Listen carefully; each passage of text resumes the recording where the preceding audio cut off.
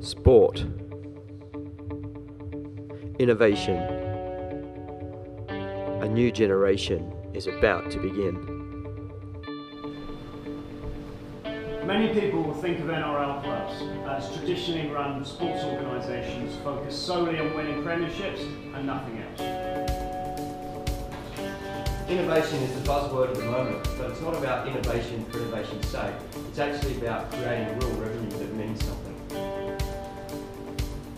So what happens when one of Australia's leading innovation and commercialization business enter into a partnership with an NRL club, which Australian sport and the business has never seen, and indeed may will be the first in the world?